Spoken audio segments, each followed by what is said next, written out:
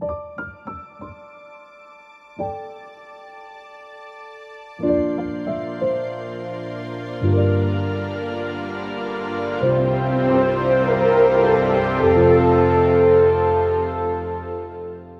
my first contact with a Torana was when I was a young bloke.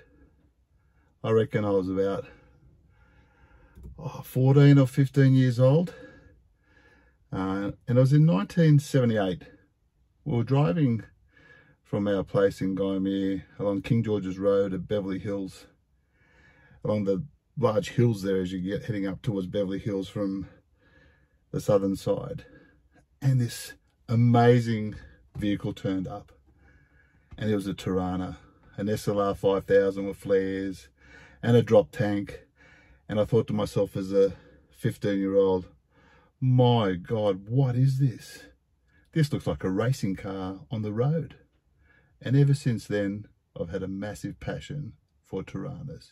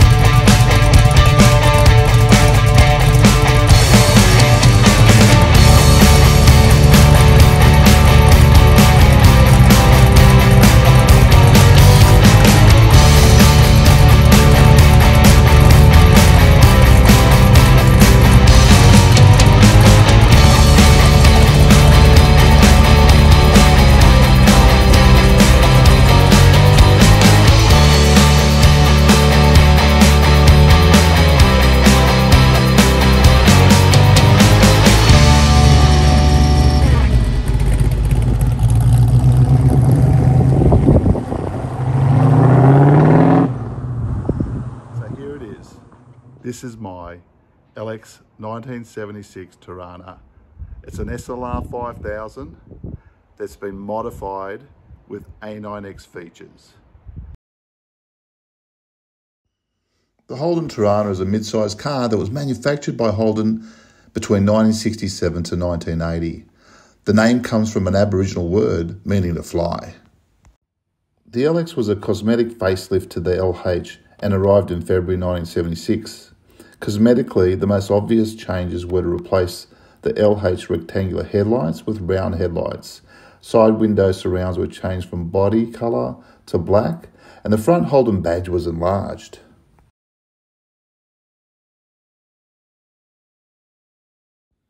A big change was the introduction of radial tune suspension, which made a huge difference to the handling of the car. There were 65,977 LX Toranas built, 947 5-litre V8s, and only 405 A9Xs. The sedans were SLR 5000s and the hatches were SSs. My car was one of the 812 sedan 5-litre SLR 5000s built, and there were 305 4-door A9Xs built. These stats are from an excellent book called Torana Tough by Darwin. A great book and highly recommended. In 1977, the A9X option was introduced. The LX series also had the development of another limited build high-performance option aimed at winning in the Australian touring car racing, and in particular at the annual Bathurst 1000 touring car race. This A9X option was available on the 5-litre V8 powered SLR 5000 sedan and SS hatchback models. The A9X visually resembled the L34 optioned LH model, but with the addition of a rear-facing bonnet scoop designed to increase airflow into the engine bay carburetor to produce maximum power in motor racing applications. The A9X package varied from the old L34 in road form in that whilst the engine was not modified, the A9X nevertheless had some special mechanical features such as rear disc brakes, heavy-duty axles and a heavy-duty 10-bolt differential. And also, it had the L31 motor and not the L34 motor. After being rushed into Group C touring car racing, Peter Brock gave the A9X a dream debut by winning the 1977 Hang 10 400 at Sandown. However, after he put his Torana onto pole position, the A9X ultimately lost its debut Bathurst race in 1977 to the Ford Falcons of Alan Moffat and Colin Bond. The A9X package was soon refined and proved dominant during the following 2 seasons of touring car racing in Australia. Drivers Peter Brock, the legend, and Bob Morris were victorious in the 1978 and 1979 Australian Touring Car Championships, respectively, and A9Xs shared by Peter Brock and Jim Richards won the 1978 and 1979 Bathurst 1000s. The 2 Ford Falcons were leading the race at the start, but that didn't last too long.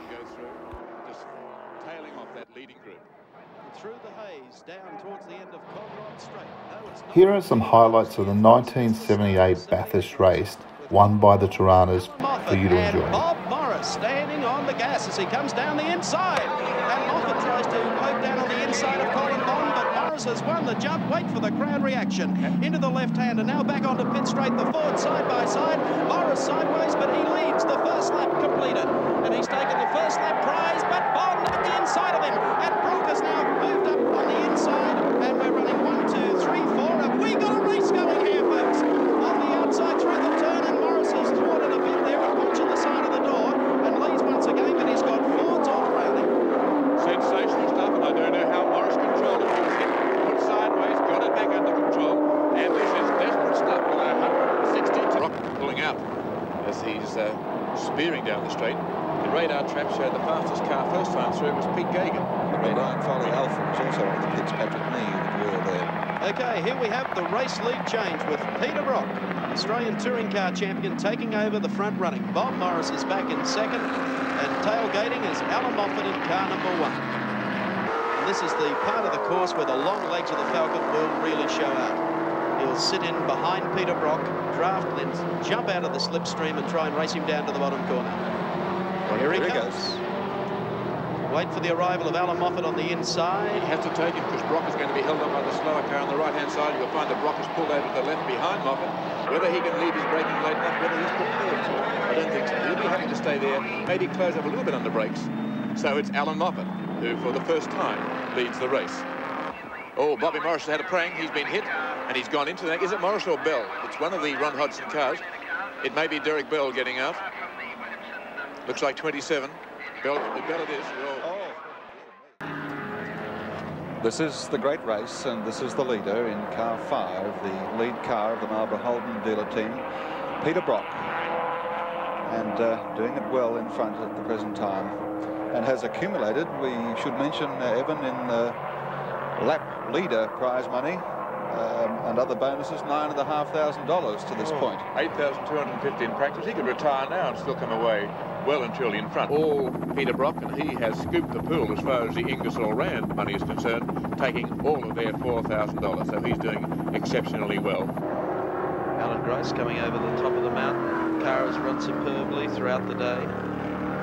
He had his problems here last year, but he's heading for a second place finish in the Hardy Frodo 1000. He has a 2-lap lead over Murray Carter in 3rd place and is trailing Peter Brock by 1 lap at the moment. Gary Wilkins. Oh, we've lost a wheel. You can see their car 65, I think it has gone in there, which is Rod Morris in the Escort, he and Terry Finnegan.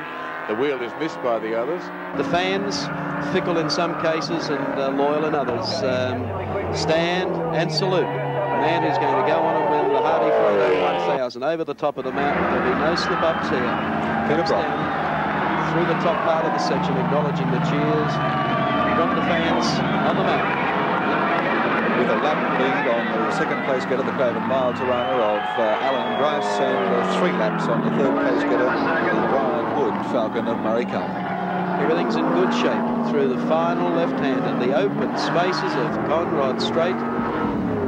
And Peter Brock is headed for victory. The checkered flag for the 1978 Hardy Frodo 1000. Not worrying about terminal speed, how far he can get through the radar trap and what speed that he'll achieve in this last lap. This is as an important lap as the lap he cut in qualifying. Coming down to the final corner where everyone in pit lane is standing to salute a driver who deserves to win here today.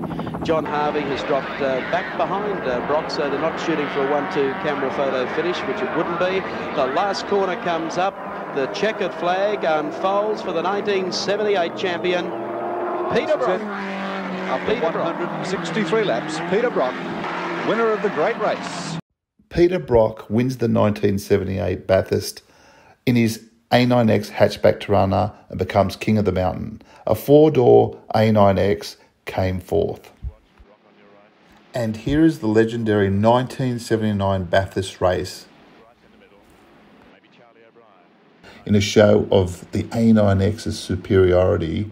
Brock and Richards won the 1979 race by a record 6 laps, with Brock setting the touring car lap record on the last lap of the race. Oh, Moffat has made a brilliant start. He's flying and Brock is going. And here they come to that critical first bend. We have a touch-off in the Hardy Frodo Classic for 79 with Peter Brock 0-5 for the Marlborough Holden dealer team. Zooming up mountain. The 400-kilometre hang 10 at Sandown Park. He has won 5 of those. He has also won the Repco Rally this year. An incredible performance from this very, very talented driver, Peter Brock. There he is at speed. Already the fans up on top of the mountain are cheering him on. 3.5 laps to go for Peter Brock as he heads on the way down to the Dipper and then, of course, onto the straightaway once again. And it all seems so easy. As we've said so many times, the mark of a truly great driver, any driver who can make racing look easy. And I suppose at home, it just looks like a Sunday drive. Well, that's what it is to Peter Brock, with the immense concentration needed to win a race, to lead every lap of the race. And of course John Shepherd, who doesn't give too much away. He looks like a very unemotional man. It's all a job to John. Of spectators, the thousands upon thousands of them up the top part of the circuit, who will be down near the fences. You'll be able to hear their cheers as Peter Brock, 0-5 for the Marlborough Holden dealer team, comes across the mountain. The man who has conquered the mountain 3 times and staring a 4th in the face. Here he comes. Listen to the applause, the accolades for a man among men when it comes to race car drivers. Still tidy.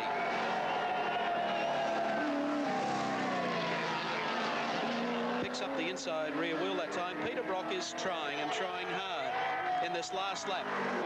It'll be known as not only the race in which this car led every lap of the race, it'll be interesting to check his final lap time. We have a timer on him. Conrod straight away. There you can see Bathurst in the background. Peter Brock wants to see one thing and one thing only, the checkered flag for his 4th Bathurst Hardy Frodo 1000 win. And here he comes down Breville Conrod Straight for the final time. No traffic to worry him. He's in good shape. It's been a long race, a race that this car has led every lap of. Down down into the braking area, back through the gears. Listen to the crowd warming up. A checkered flag unfolds, a page in history as Peter Brock and the Marlborough Holden dealer team comes across to take the checkered flag for the Peter Brock. And you'll probably find that his lap time will read somewhere in the 2:22, 2:21 point something. He's done it. What a season for this incredibly talented driver. The man who only a month ago went round Australia in the Repco reliability trial, led the 1-2-3 finish for Commodore. He's just picked up another Hardy Ferodo Classic. Another 1,000. Brock and Richards won the race by a record 6 laps, easily beating the old winning margin of 2 laps set in 1975, with Brock claiming the lap record of 2 minutes 21.1 seconds on the last lap of the 6.172 kilometre long circuit. This is where he became absolutely the king of the mountain. He got that moniker the year before, but this really cemented that, and that's why so many people, even to this day, just revere Peter Brock. Just an amazing driver, and of course, it was in the LX A9X Torana. In fact, the top 8 places went to Holden LX Toranas. Peter Brock, Jim Richards in first place in an SS A9X. Peter Jensen, Larry Perkins in an SS A9X. And in third place, Ralph Radburn and John Smith in a Torana SLR5000 A9X 4-door. Win Bathurst on Sunday, sell on Monday. Ralph Radburn and John Smith came third in their 4-door A9X, reuniting 40 years later. Holy moly! How good is that? Holy reaction. Look at it!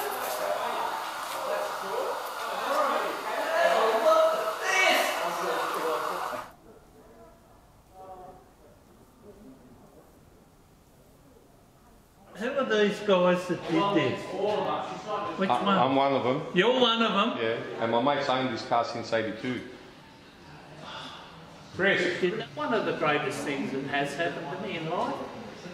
There's been others. Amazed. Amazed that people could bring it up to where it should be. There's no other word for it. It's just amazing. John Smith is a fantastic person. I've known him for so many years, and it's just a delight to have him here. Good to see you. How are you? Good. Promoter. As it was. Beautiful. There's been nothing changed. We were scared to red it. Like I didn't even change the rod box from the Conroe. As it was, we just stripped it, washed it, put it back together. We had no major expectations, but just talking to the boys and everything, we finished in the top 10. We would have been pretty happy. But as it's turned out, the way things went, we just kept on working our way up through the fields. And every time we looked around, another car went out, another one blew up, another one crashed. And we just kept counting them down as we went. And in the meantime, our car was just so reliable. It went round and round and round. 3, 2, 1. Isn't that something?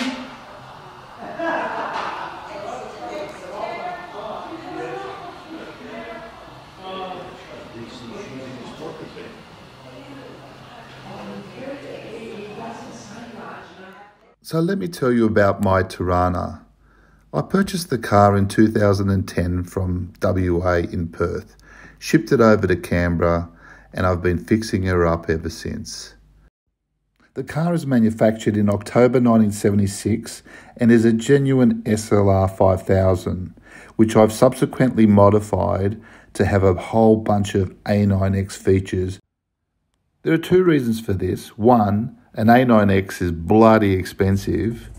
And secondly, by doing this, you can really modify things which are above and beyond what was standard on an A9X. For example, the drop tank. Modifications include the flares, a drop tank. I love the chrome on the roof, so I've added that, which wasn't standard. a Toyota Supra 5-speed gearbox, a HQ front assembly braking system and Commodore rear disc braking system, a 9-inch Ford diff with Torana suspension mounting brackets appropriately welded on. The axles are new billet type to suit and use the HQ Holden stud pattern. The axle tubes have been cut and refitted to give a wheel track 10mm wider than a standard vehicle. She's got extractors and a 2.5-inch exhaust system with stainless steel straight pipes out the back.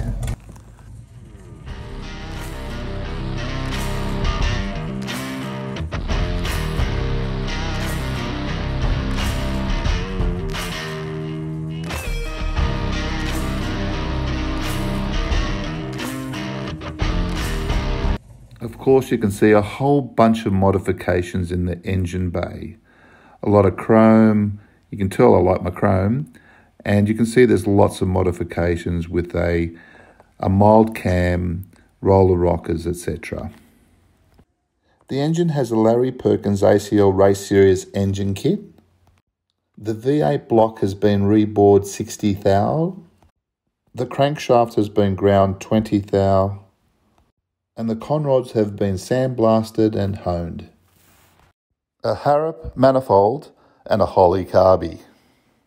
One of the other interesting features is that an SLR5000 has the decals on the side of the car, whereas A9X only has it on the back. But you know what? I like the SLR5000 on the side. Looks cool. Now let's go for a drive in my LX Torana.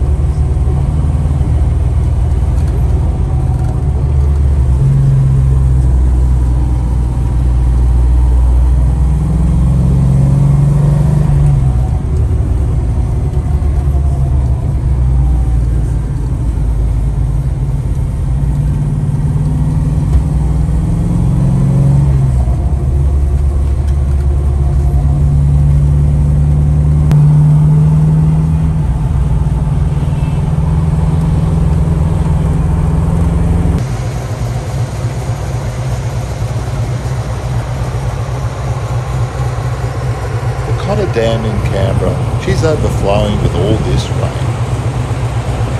I'll finish off with a short film that I produced in 2011 with my good mate Simon Weaving. It included the red Torana, and here's some snapshots from the short film. You can see the whole thing on IMDb. But there's John Wood and Justin Rosniak. We also had Reese Muldoon and Lawrence Leong in the film. Enjoy.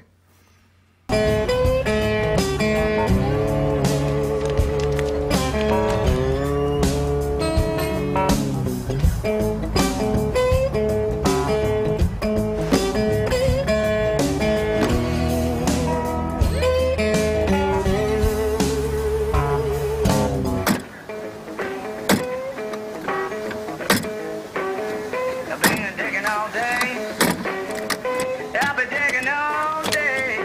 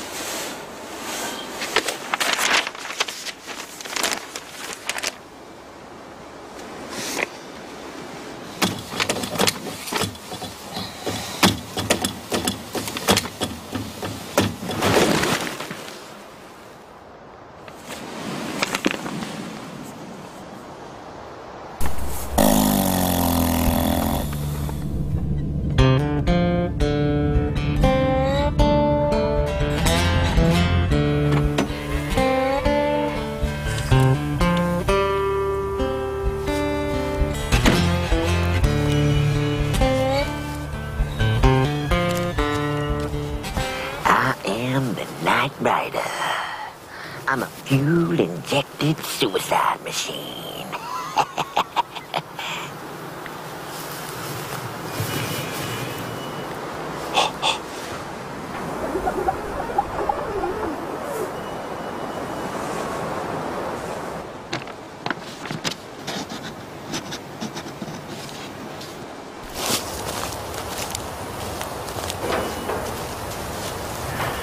Shouldn't he be here by now?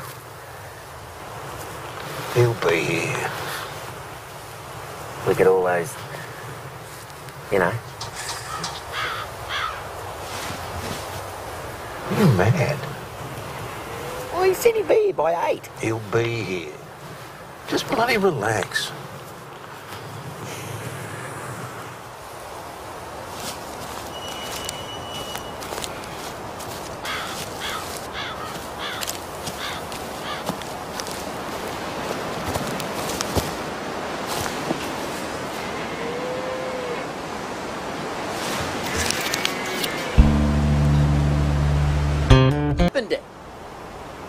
It's not even 3 o'clock. How are we supposed to stick to a plan if we're not working as a team? He said to shoot you, take the money and burn the car. He said that, Robbo. He said that.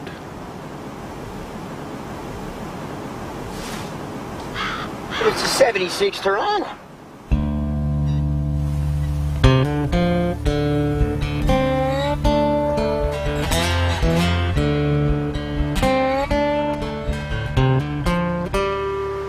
Letters beginning with L, invented by Thomas Edison. I don't get it. If I'm supposed to shoot you, and you're supposed to shoot me, who gets the money? Light bulb. What? 6 across. Light bulb. Finished. He's not coming, is he? No. Which means he's killed Fat Boy. Yep. And the money's not in the boot, is it?